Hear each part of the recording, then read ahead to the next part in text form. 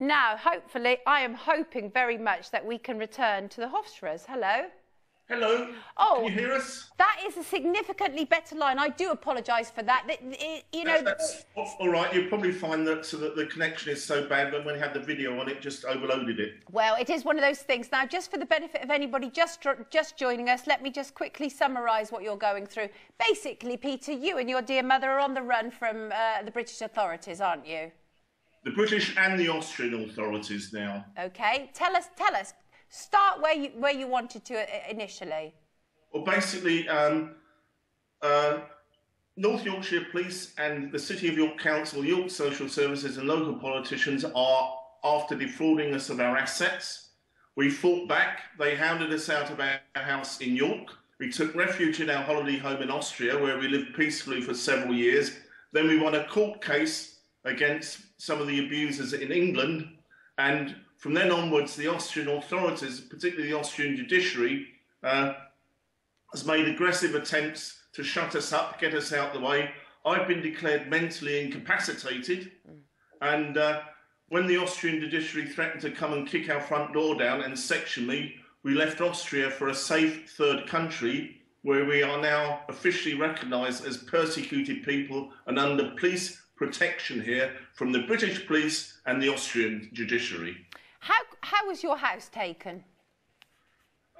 They haven't taken it in that sense. What's happened in Britain is that when we went on holiday to Austria, social workers and police officers broke into our house, changed the locks, unlawfully evicted us, stole our valuables, and then threatened to kill us and arrest us if we returned. And we've been fighting them ever since. And when we fought back so well, and Lord McGuinness raised a case in Parliament, a professional fraud investigator assembled so much evidence that we could arrest dozens of police officers, social workers, council officials and politicians. They then decided to shut us up by getting their friends and accomplices in the Austrian judiciary to section me. I mean, people tuning in now may think this sounds like something out of a Hollywood blockbuster, frankly. And I must admit, when I first got to know you, Peter, I was like, can this possibly be right? Now, why would they have targeted you and your mum? From what we can see, our case is the smallest tip of a very foul iceberg. Explain. We're in North Yorkshire, Jimmy Savile country. The authorities there have been systematically abusing children for decades. And we also have evidence to suggest that what they're also doing is going around and targeting isolated old people, sticking them in homes, possibly bumping them off and stealing their assets. This is serious organised crime committed by the police and social services against vulnerable people. How widespread have you discovered this to be? Well, just think of the Jimmy Savile case. You know, 50 years of unrestricted abuse of children. And Jimmy Savile was not alone. There's the club. We know senior police officers were involved in it. We know senior politicians are involved in all this abuse. Just look at all the stories coming out now around the Savile case, the whole country.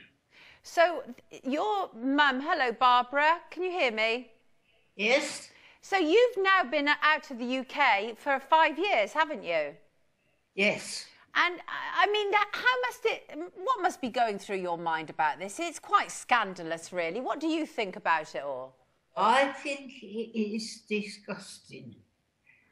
And I ideally would like to go home, see all my friends at home.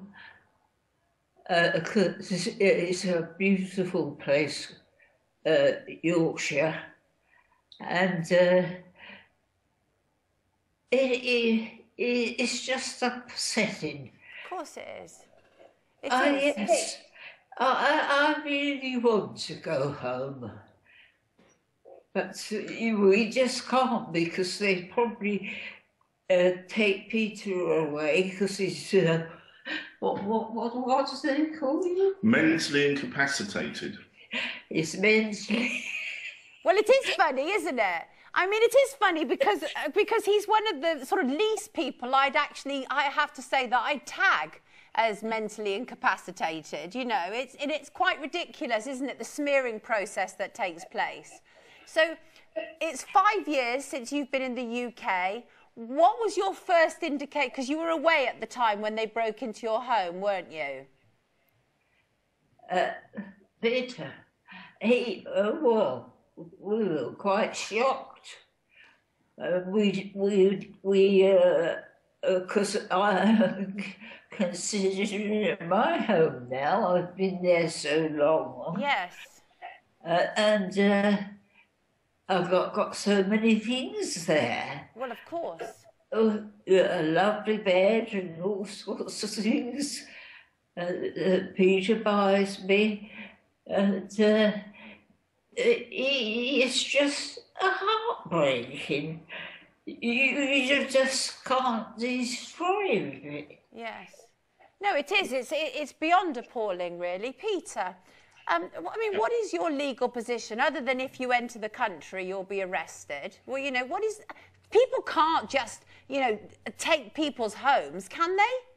Well, obviously they can, because we've fought back hard for years. We've attempted to go through the due process of law. You find a lawyer willing to take on official corruption, let me know if you can find one. We need one. Right. And what can we do to stop them? Lord McGuinness has raised the case in Parliament on so many occasions.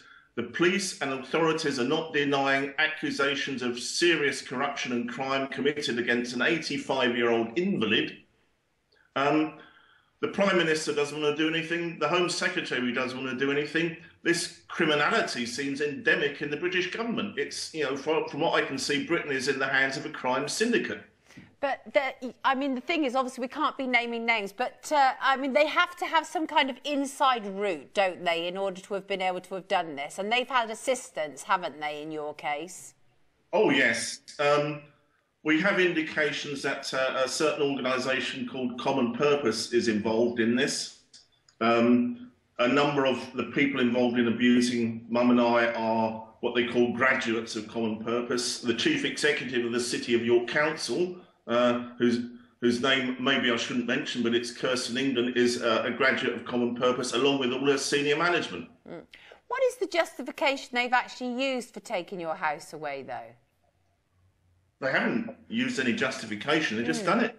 Yeah, I mean, the thing is, as I say, it beggars belief. No wonder, you know, you're almost perpetually confused by it, because, as indeed am I, because it's quite extraordinary, isn't it? Because if it can happen to you, it can happen to anybody. So I assure you it is happening to lots of people, but they don't have the ability to fight back like we do. If you go for isolated old people who are, you know, a widower, the last surviving spouse, and you just go in their house, you get them to sign a piece of paper, they don't know what it is, and then you put them in old people's home to do, you know, to help them out. They don't know their house has been stolen. They don't know the assets have been plundered. In York, these assets are being laundered through dodgy private health, private care companies. I've the names, the details, the directors. I know what's going on. That's why they want to shut me up, lock me up, and put me in a mental home. And you believe, without question, that the Austrian authorities are complicit, don't you? Beyond reasonable doubt.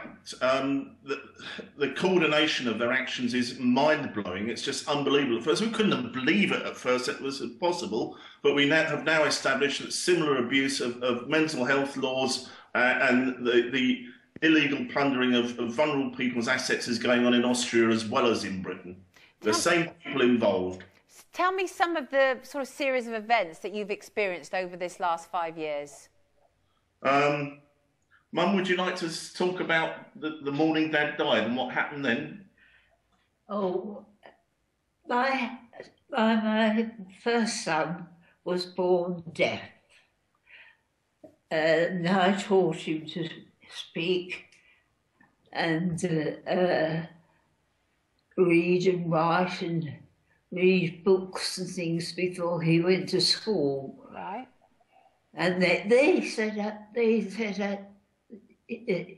he must have had a private teacher until they discovered that I had helped him. And he's always been very kind to me. Right. He travels a lot to different countries. especially in there, and he always brings me back lovely presents. But we haven't seen him now for... Mum, tell Sonia what happened the morning Dad died. Or when my husband died, the doctor said he only had 2 days to go. Right. And Peter quickly phoned, emailed Robert to come and see him before he died. Right. But unfortunately, he got there when he had died. Right. He died at what? 4 in the morning. 4 in the morning. And anyway, I touched him because I had to do. He was being deaf. And he turned round to me and he said, "You're a wicked witch." I couldn't believe it. It was... Well, what happened, Sonia, the morning Dad died was, and we told Robert, my older brother, who's a social worker in York Social Services, that Dad was on his way out. He should come and make his peace with him. He never turned up. They waited until after Dad had died, my brother and his family, and I know they knew he had died before they came. They turned up with a police escort, charged in our house, assaulted Mum, assaulted me, screamed at Dad's dead body, the corpse was still warm, and then threatened to kill us as they walked out. And the police threatened to arrest me every time I tried to protect Mum from this abuse and physical violence. I mean, it is quite extraordinary. Obviously, as I say, anybody that we've mentioned in the telling of this story, we absolutely give you the right to reply. You know, how can people help you? Where can they find your story and support you, Peter and Barbara? Well, the first thing, they can Google the abuse of Grandma B.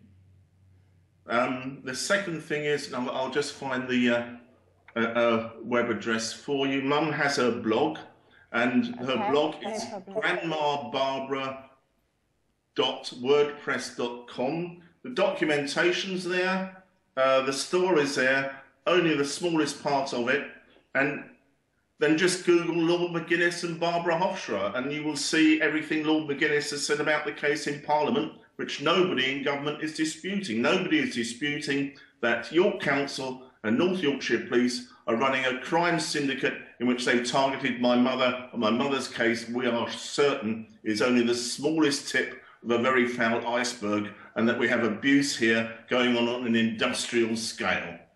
Absolutely appalling. I thank you very much. I'm very glad we managed to get you back on Skype, because I think what you've had to say is absolutely vital for people to hear.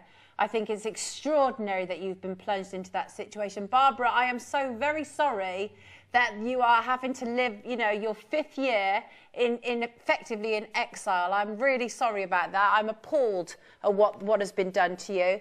Peter Hofschroer, Barbara Hofschroer, take care of yourselves. I wish you a very good weekend. Take care. Thank you for joining me. Thanks for your help, Sonia. Thanks for listening to us. Pleasure, absolute pleasure.